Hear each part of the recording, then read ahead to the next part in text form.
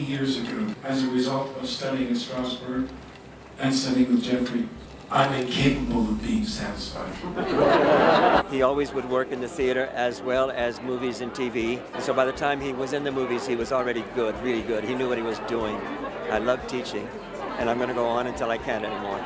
Strasberg was responsible for changing American theater and film acting.